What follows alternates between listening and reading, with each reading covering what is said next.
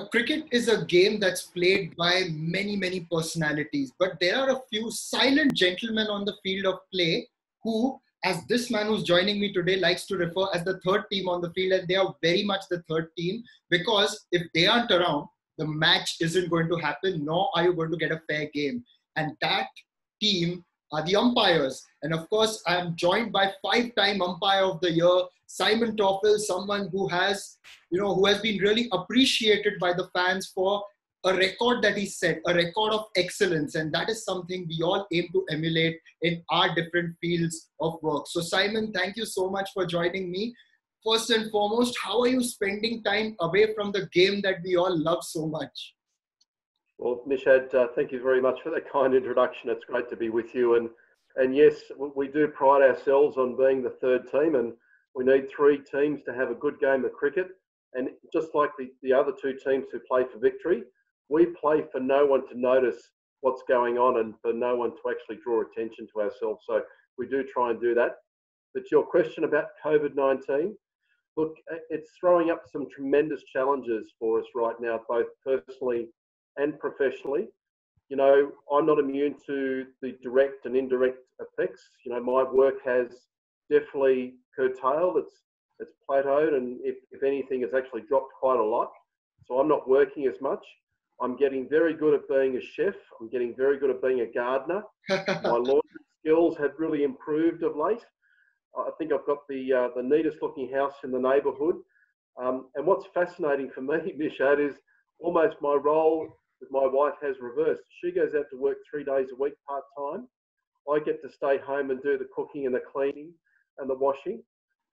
So after my many years on the road of international travel and, you know, jet setting around the world to officiate cricket, here we are. She's the breadwinner now, keeping us afloat and paying the bills. And I'm stuck at home doing the breakfasts and the lunches for the kids and looking after the place. But we are quite lucky here in Australia where our infection rate is quite low.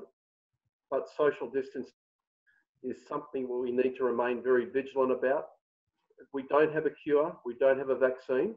So I really encourage people to apply a lot of our high performance lessons around patience, resilience, and making sure that we, you know, don't get complacent. Absolutely.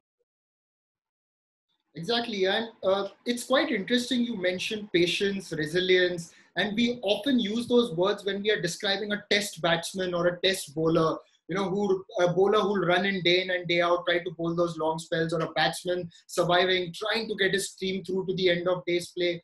How can you define patience and resilience in context of being an umpire? What are the factors? Well, patience doesn't mean doing nothing in the context of being an umpire or, you know, someone who wants to advance themselves.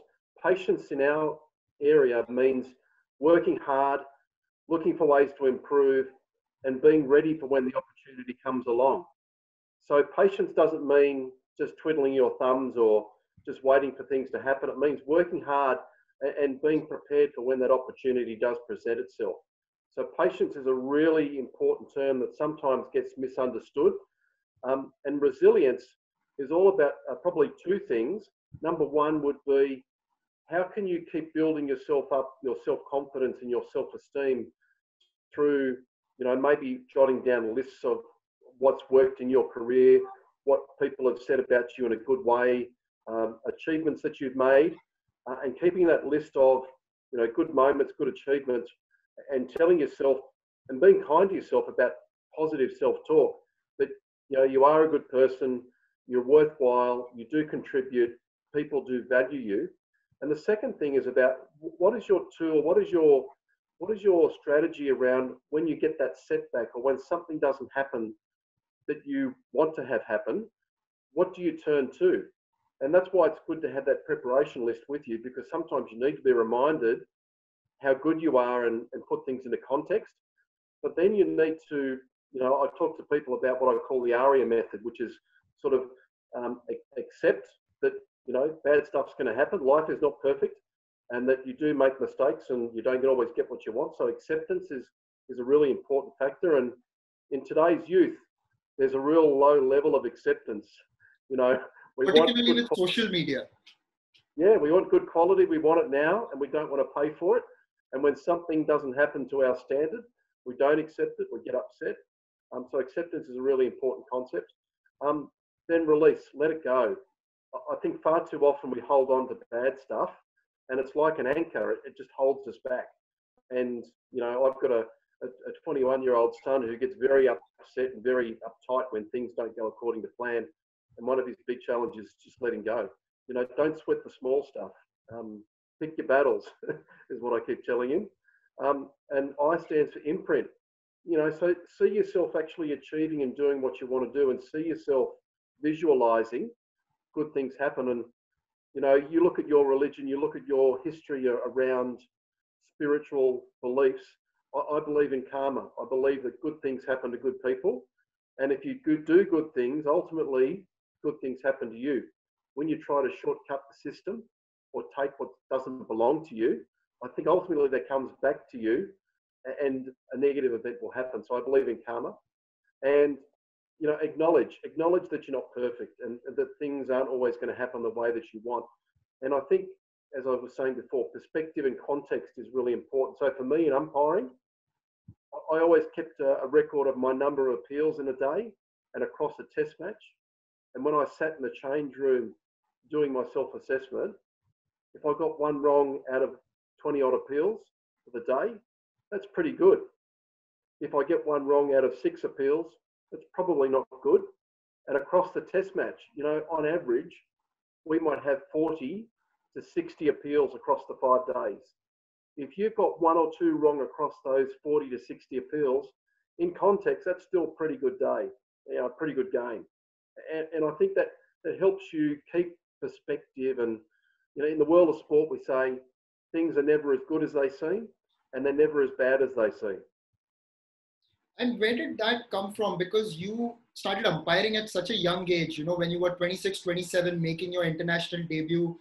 Did you have that maturity back then? You know, you talk about processes, about finding the right things, about focusing on the good. But at that young age, you know, you can easily be distracted by something that's gone wrong. So was that maturity always there?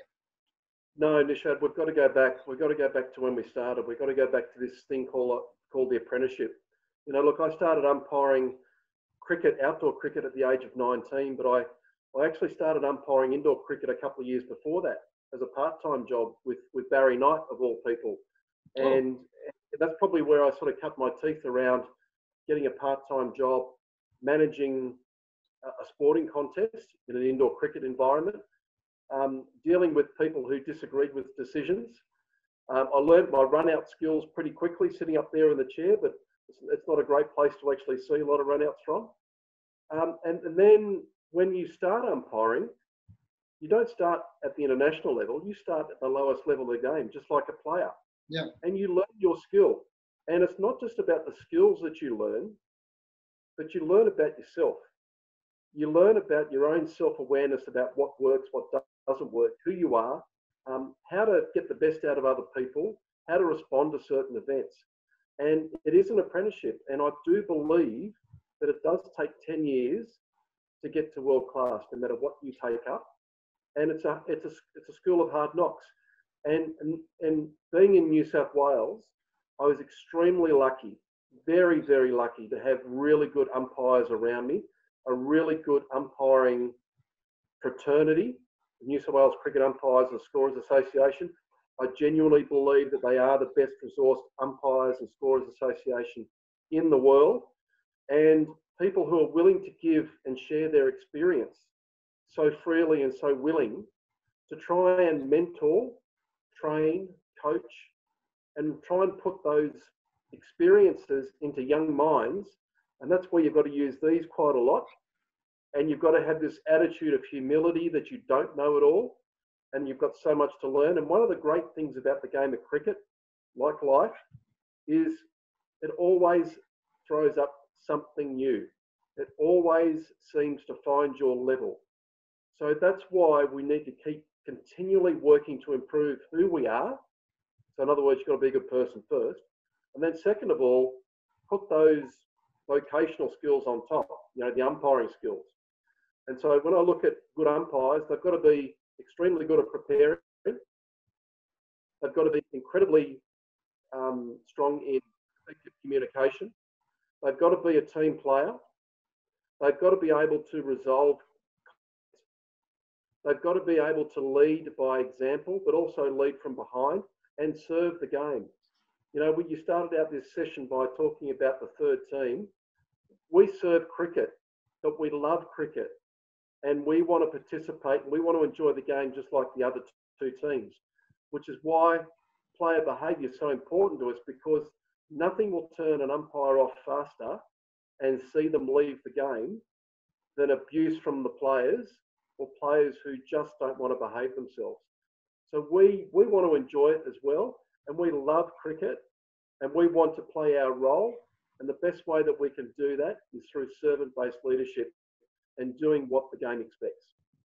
You just said, you know, you love the game as well, and that is quite obvious, but you know, having the best seat in the house, so to say, how difficult is it to keep your focus when, say, a great batsman or a great bowler is putting in a performance of his life? I mean, we in the media a lot of the times are told to remain neutral, and we do. But when, irrespective of the team, when there is someone who's doing something really exceptional, you do tend to get a little bit carried away. Does that happen to umpires as well? Well, I can only talk for myself because I think we're all different and we approach pressure and stress and outside influences slightly differently. And for me, it really helped to sort of disengage from the scoreboard, to not really get too involved in who was batting or who was bowling and not get emotionally involved in that. For me, it helped to almost, you know, disassociate for the players and the personal issues that were going on, and just looked at the batsman's pads or just looked at the ball or looked at the play and not worry too much about who was coming in. You know, occasionally you can't help yourself because you're human. And I talk about, you know, one of my IPL sort of highlights was standing out in the middle of Wankhede Stadium and seeing Sachin Tendulkar coming out to bat with Ricky Ponting. And you think about those two guys coming out to open the batting for Mumbai, and you almost have to pinch yourself and you say, well, how good is this? How lucky am I? But it counts for nothing, because at the end of the day, as I talked about with servant leadership, the players just want the right decisions. The fans, the media, they just expect you to do your job. And when you start to become emotionally engaged with what's going on, then you're not actually doing, you're not in that zone of you know, what you've got to look for and what you've got to do. And I don't ever want to second guess myself about, oh, should I give that person out because they're such and such?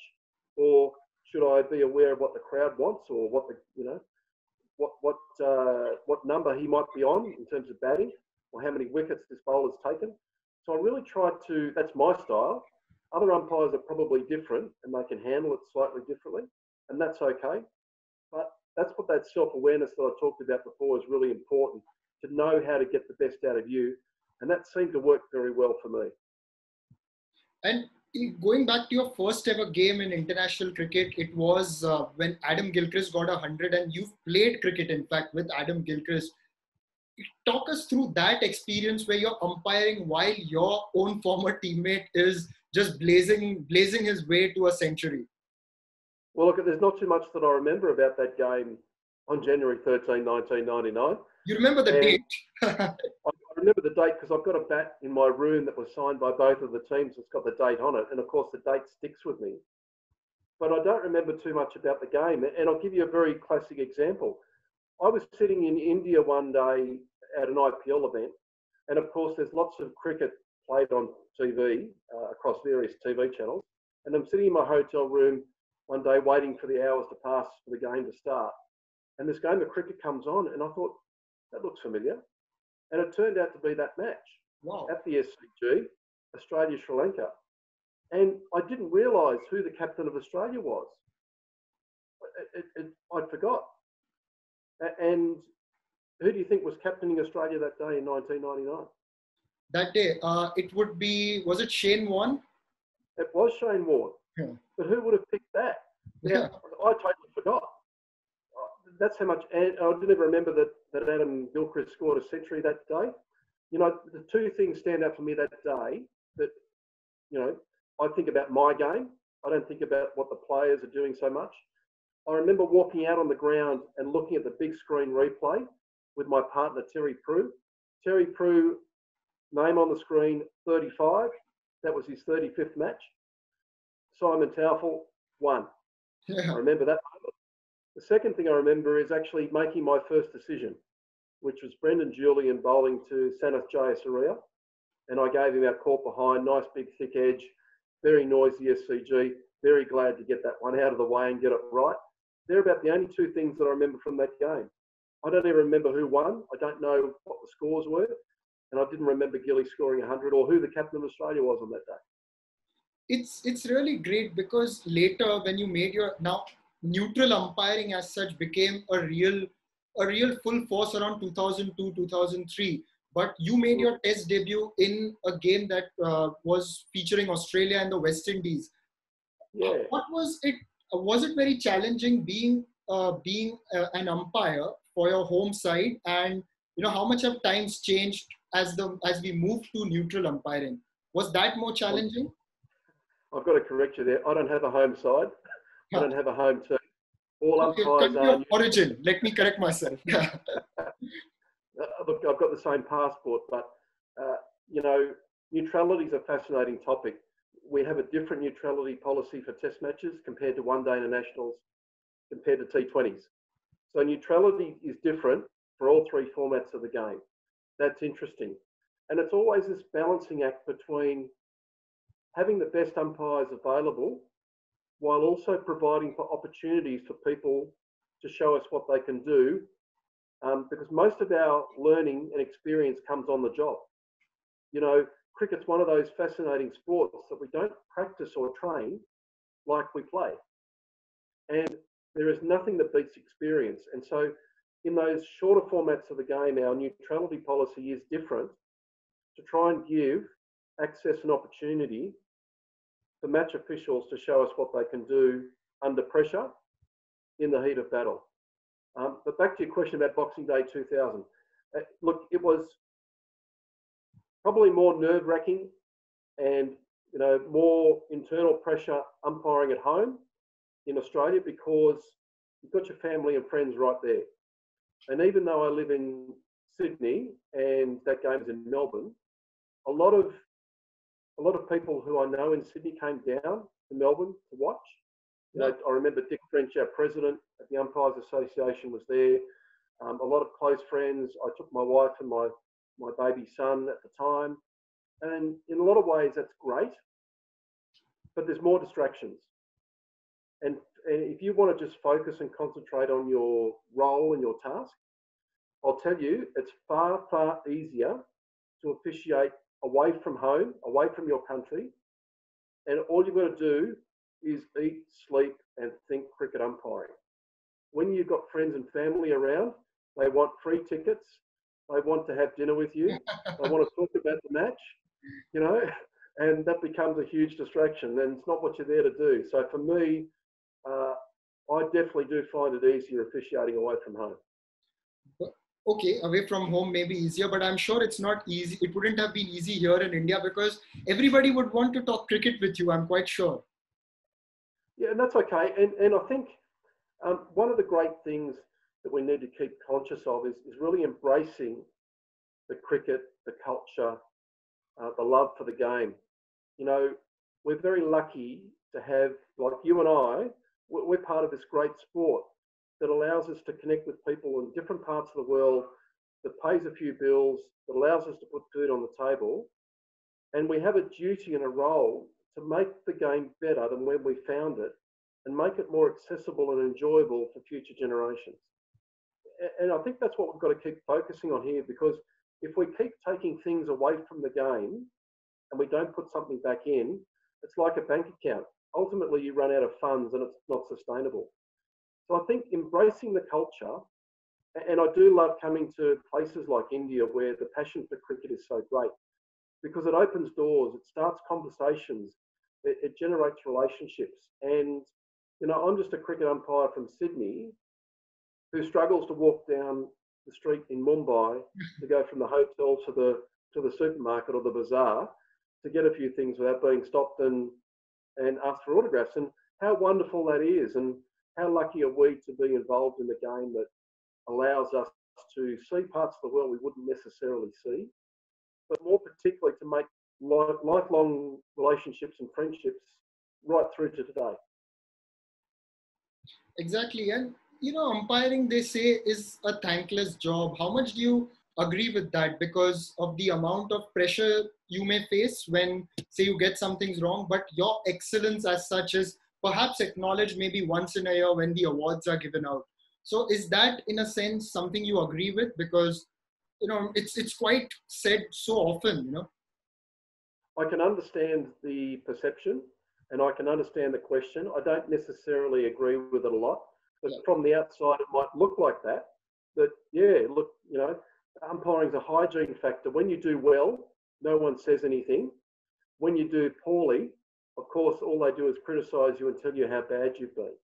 So when you start umpiring, it's a fascinating sort of expectation that people think that you should be perfect when you start and then somehow get better. And as you continue through your career, you become even more perfect. There isn't such a thing. I think from an umpire's perspective, we do it, as I said before, because we love it. But if you're doing it to be thanked, if you're doing it to be acknowledged, then you're doing it for the wrong reasons. You should be doing it because it's challenging. It really does teach you a lot about yourself. It tests every part of who you are, and it tests your eyesight, your hearing, your conflict resolution skills, your people management skills. A lot of joy from the camaraderie of our umpiring team and our scoring team. I've talked just briefly about some of the relationships that we've built with various people in hotels, various cities that we go to. I've got family friends in Calcutta, Mumbai in particular, Delhi, people who, and the umpires that I've worked with in the training and the performance area, they're people that we connect with almost every week. And if you expect that people are going to thank you every time you walk off the field and you're doing it for them, I think you're a bit misguided. You're doing it for yourself and you're doing it for your team. And you mentioned some of those awards. Look, they're nice because they raise the profile of umpiring and show that there's a career path and umpiring is an important part of the game. But for me, those awards are, they're awkward because we are a team, and for one person to get an award is awkward. But on the flip side, I'm really pleased for my coaches, my trainers, my colleagues, my family, the people who allow me to sacrifice so much, and they sacrifice a lot, to be able to see that it's being worthwhile and it's being recognised. But if you're umpiring for appreciation and thank you, I'm not sure you're in the right business. Yeah, all those learnings that you've gotten over the years, being on the international circuit, resulted in you writing this. And I've had the pleasure of reading it as well. And I must say, you've documented everything very well. How easy or challenging was it, getting it all together in this one book? And it's quite summarized. I'm sure, you would have had a lot more to share as well. Well, I've tried in that book, Nishad, I've tried to share my transferable skills, what helped get me to the top and keep me there for a while, and why the process is so important that you touched on before. And although it's got umpiring examples in there and it's got cricket examples to demonstrate the really key messages and learnings, there's something in that book for everyone. And hopefully you got something out of that you might be able to apply to the way you go about what you do to improve who and what you are. But I love going places where no one's been before. I love challenging myself around doing new things. If we do the same things every day, we're going to get the same results we've always got. And for me, this challenge of writing a book to sort of help underpin my coaching and performance development work that I have with companies and corporates and sporting organisations and also individuals, it's almost like a business card in that way, and it gives people a real taste of maybe how I can help them, and they're able to make that decision. But I made a lot of mistakes in writing that book. It's it's something that you don't get right the first time. I got some pretty good people here locally who have written 14, 15 self-published books. And I had a number of meetings with those people. I still see them today. They gave me the benefit of their experience. I then used 4 or 5 people who I would send chapters off to and said, would you mind having a read of this and tell me what you think? Where have I made a mistake? What do you like? And it's that constant refinement process like everything else. You know, you learn by making mistakes, and all of a sudden then you come up with something, and then you give it to a publisher, and then they change more stuff. So it took me about, I'll give you an idea, it took me about 7 or 8 weeks to write it. It took me about 6 months to publish it. Oh yeah, I can imagine. Yeah. You know, so getting all the thoughts out on paper was the easy part. It was the refinement, the grammar checks, the spelling checks, the linkages, the writing style, and then sort of, you know, polishing it, trying to get it into a format where people would enjoy to read it, and doing those summary chapters. You know, that's just writing it the way that I would like to read a book. And yeah, it's different. But what was really fascinating about the book was the fact that you were very honest about a lot of things, like especially the difficult test match you had in Trent Bridge, then also about the Lahore episode. Was it very difficult putting that on paper as compared to, say, the other happier moments or the other easier lessons that you put out for the book? Yeah, it's a good question, Nishad, because for me, whether it's about talking about a negative event or whether it's about, you know, doing a self-assessment, I think a couple of things are really key here that I'd love people to listen very carefully to. Brutal honesty. If you want to get better, if you want to improve what you do, brutal honesty is an absolute must. When I see people playing the blame game or playing victim, they're looking externally and they're not actually taking responsibility themselves for what's not working. I also find talking about Lahore and that terrible event is almost like my way of dealing with it. And the more I talk about it, the more comfortable I can live with myself around what happened on that day. So I don't keep it inside. And one of the biggest things I learnt in my career, if I did my career all over again as an official, I'd talk more about my mistakes. I'd get them out in the open. I'd sort of name it and claim it and then be able to deal with it better and faster. That's something I do differently.